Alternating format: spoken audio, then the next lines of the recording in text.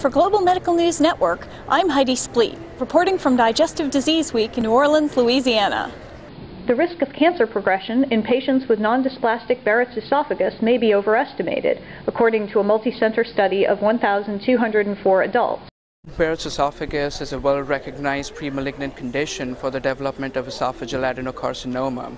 Unfortunately, the true incidence of cancer in Barrett's esophagus has not been well defined.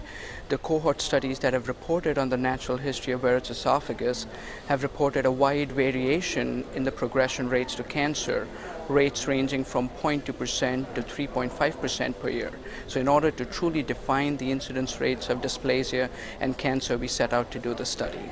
What was the most interesting about your results? Ours was a multi-center outcomes project that involved 5 centers, which were tertiary care centers with a special interest in Barrett's esophagus. And in our database, we had patients with non-dysplastic Barrett's esophagus, and actually we had more than 1,200 patients that met our inclusion criteria. And the most surprising thing about our results were that the incidence rates of cancer were almost half of what has been reported previously.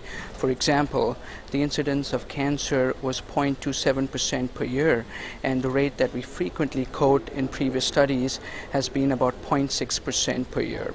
The other interesting aspect of our study, which has not been done too often before, is defining the endpoint as high-grade dysplasia or cancer. And I think this is a really important estimate for health service providers, because high-grade dysplasia is now increasingly being recognized as an actionable diagnosis. So based on our analysis, we defined the incidence of high-grade dysplasia or cancer as 0.63% per year. So again, another important estimate that we all need to be aware of. What's the take-home message for doctors? Our study defines the incidence rates of cancer in patients with non-dysplastic Barrett's esophagus, and that is a really low rate of progression. In addition, the progression rates of high-grade dysplasia or cancer have been defined. We believe that these results have significant implications in cost effectiveness of our surveillance protocols. I really like to caution the gastroenterologists contemplating ablation of non-dysplastic Barrett's esophagus given the low risk of progression.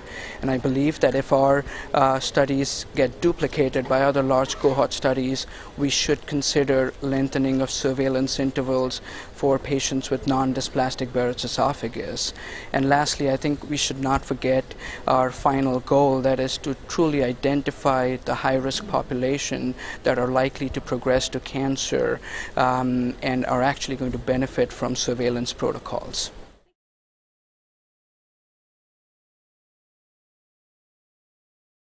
For Global Medical News Network, this is Heidi Spleet.